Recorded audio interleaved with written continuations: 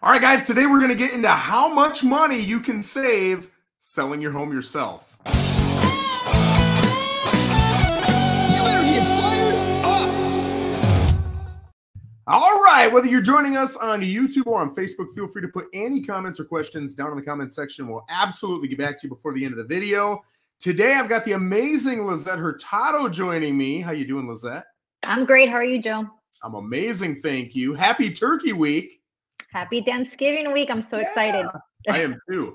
Today we're going to talk about selling your home yourself, right? They call it for sale by owner or FSBO, FSBO. And there is money to be saved potentially, right? But we want to talk about how much, what are the odds, what are the different costs that you're going to maybe take on because you're for sale by owner. So we're going to get into all those different things. Lissette, I'm going to let you kick it off, man. Tell us a little bit about some of the money I might save as a for sale by owner. All right, so let's just start with the most obvious fact is, your marketing. We're going to start off with professional photos. That to me is the first thing we should start thinking about when we're thinking about putting your property on the market, other than obviously repairs, staging advice and stuff like that. But we're talking about financial, we as an agent, at least I know the majority of us agents pay for these photos up front. That's a cost that you're going to pocket. You're not going to have to get a professional photographer out there. Or unfortunately, a lot of for sale by owners, what they do is they take out their iPhone and they start snapping photos. And it's not great quality and it's not a great representation of your home to the public. Yeah, I think that's great. And I'll start with, you're going to save a commission. That's the hope. That's the goal, is you're able to save a commission, right? And you can look up commissions, but I'll tell you, if you look them up, you'll see in any market, you're averaging around 5.5% to 6.5% is a typical commission. Can you find it cheaper? Can you find more expensive? Absolutely, right? But that 5.5% to 6.5% is pretty average. So the goal is, hey, if I'm going to sell myself, it's because of that, because you're giving up a lot of things when you're trying to save that commission, right? So Lisette's saying you're going to save money on photos because we're going to pay for the photos ourselves. And I'll tell you, typically we're spending about $200 to $500 on photos. Unless you've got maybe a 7-figure listing, then you're talking about some different things. You might be looking into the $1,000 to maybe $1,500 range for the photos and videos and everything else that you're doing. So that is one thing that you're absolutely going to save. Another thing is marketing. We do a lot of different things to procure leads, whether it's Google pay-per-click ads or Facebook ads or the different postcards that you send out or mailings, or there's a million different things that realtors will do to get leads to your home so that the odds of you selling increases and the odds of you getting a higher priced offer increases, right? So you're either doing one of two things. Number one, you're either doing that marketing yourself, which I'll tell you as a professional, I mean, Lissette, we have these discussions all the time. We've both been in 9 years. You've been in 9 years, right? Yep.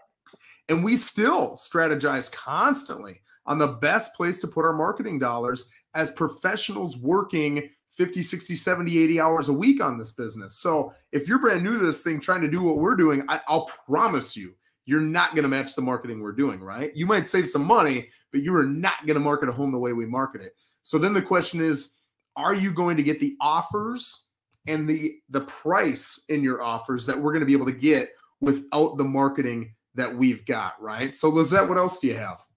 Also, let's think about your time. Your time is very valuable. And here you're going to have an agent that not only backs you up 100%, but takes you and walks you through the entire process. You have agents with a vast amount of experience in different areas, from marketing, from staging a property, from inspections, the whole closing process, putting you in the right direction if an obstacle comes away. We have connections with legal advice. That is also valuable. And I think a lot of times homeowners don't really look down the road of obstacles that come along, and they think, well, I'll just bring maybe a title company and done deal, we'll close on the property. I mean, and another thing is also think of time on the market. How much time is an agent going to save you with days on the market, where if you have a for sale by owner, maybe it's a little bit overpriced, maybe it's going to stay on the market a little bit longer, maybe you don't have those top quality photos, where when you have an agent, they have a pricing strategy, they're listing your property, marketing, and using sharp photos. And that's going to save you days on the market, in turn, time and money. Yeah, and I think it's worth it to go through some of those time concerns, right, that you're going to have. I mean, look at it from the beginning to the end, right? To sit down and do photos with a photographer, that's usually about a 90-minute to 2-hour process, just on my end, just showing up and helping the photographer. On their end, it's even more, right?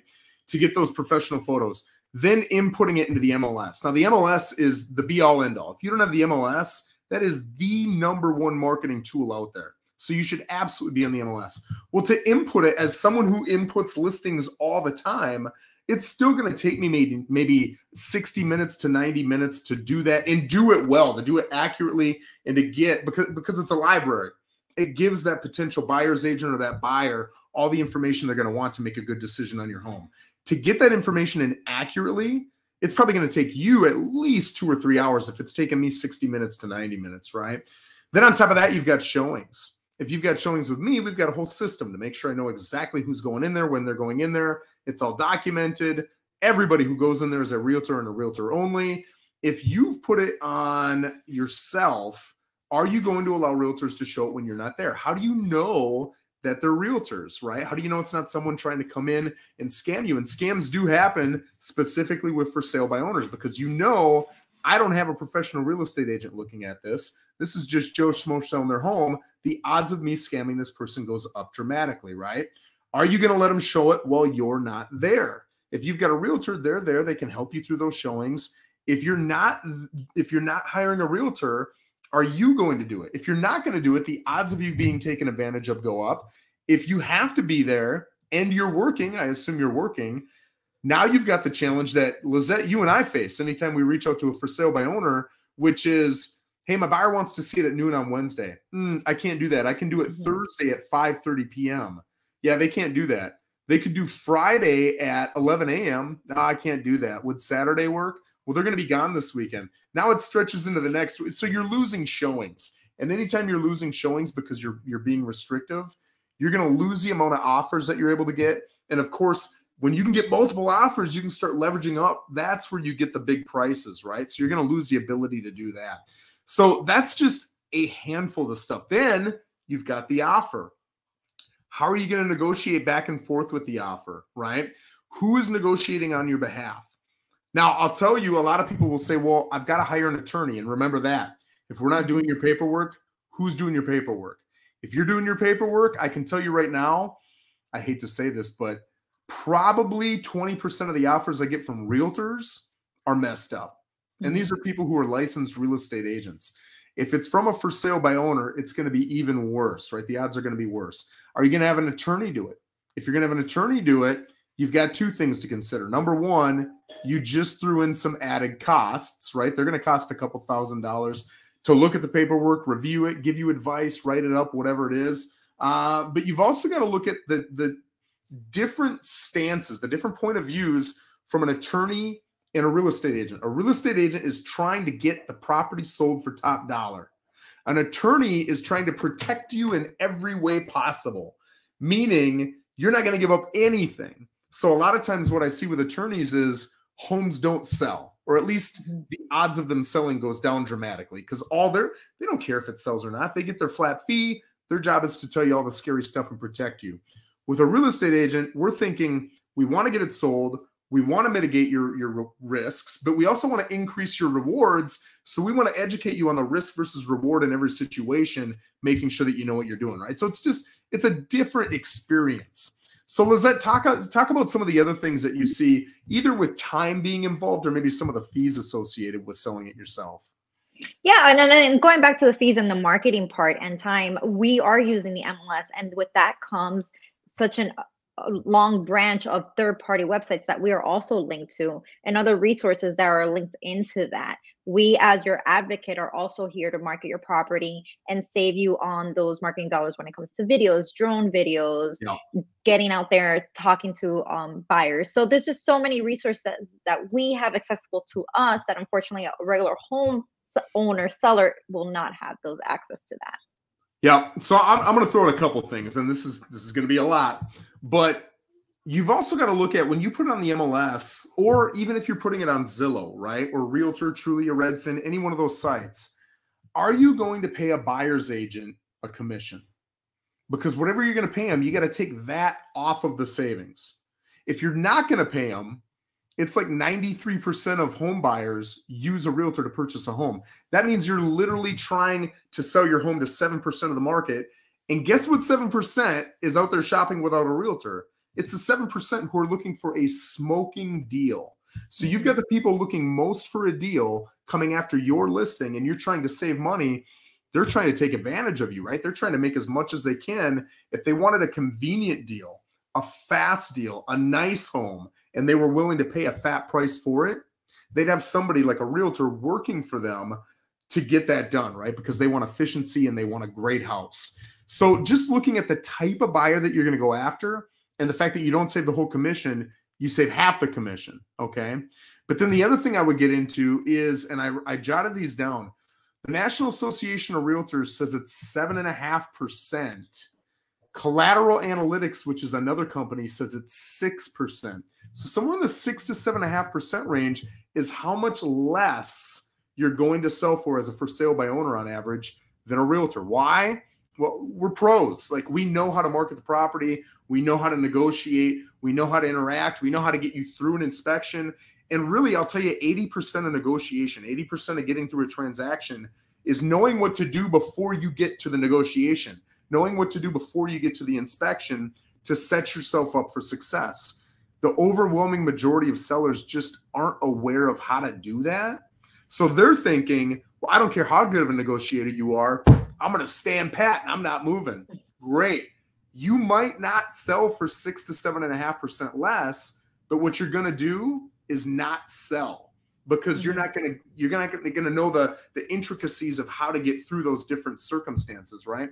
So can people do it? Have people done it? Absolutely. But I want you to see, you're probably not saving that 5.5 to 6.5% average commission. You're going to save half of it, but then you got to throw on the marketing fees. You got to throw on the MLS fees. You got to throw on the attorney fees. You got to throw on the fact that you've got to invest all that time. You got to throw on the fees to get the contract signed, right? And then you've got to look at, are you going to be as good of a negotiator as someone like Lissette and myself? So I'm not saying do it or don't do it, but I want to make sure that you guys are educated before you make the decision to do something like that. Lissette, is there anything else that maybe I've forgotten or we've left out so far? And I just want to say again, when you have experience in real estate market as an investor, as someone that sells multiple properties, maybe you already got a game plan, you've got all this down pat, and you know exactly what you're doing. But the selling process can be really scary for homeowners. And it's so valuable to have someone behind you every step of the way and be your advocate and make sure that, you're not making any mistakes along the way. If there's any issues, there and they've got your hand to walk you through the process. That for me is invaluable. Yeah, and I'll throw this last little tidbit out there, right? I've got an amazing builder, Grand Construction. Lissette, you've got a couple of investors that you work with. All of those guys list their homes with us at full commissions because they've done it without us. They can do it themselves. They absolutely can. But they know what it takes, and they've done it before and seen how much time, how much effort, how much money, how much coordination. Listen, I can figure out how to build a house. I can go be a builder and a realtor and a lender if I want. I can figure all that stuff out. But I know that the time invested and the fact that I'm not going to do as good a job as Greg Oldakowski with Grand Construction. That guy's been doing it for 20 years. He's a way better builder than I would ever be. Why would I try to do that knowing that I'm not going to create this as good a product, right? It's the same thing with realtors. You're paying somebody for a service that you're probably not going to be able to replicate. So great points. Lissette, this was your idea, and I think it was a phenomenal idea, especially with the market right now turning, and a lot of people are saying, hey, how am I going to get that money? Maybe we cut out the commission. Do it. Guys, go ahead. Give it a try, but I want to make sure that you're educated, and if you get 2-3 weeks in and you're like, man, like most people, it just isn't going the way we thought it would go, feel free to call either one of us. We're not going to push you into listing your home. We'll kind of walk you through some of the things that maybe you can do easily, free, cheap, quick, and maybe you can get something sparked. But if you decide that, hey, this is a little too much, we do want to get a professional, we're both here at all times to help you with anything we can. Lissette, I appreciate my friend. Have an absolutely amazing Thanksgiving. You too. Have a great one, guys. All right, take care.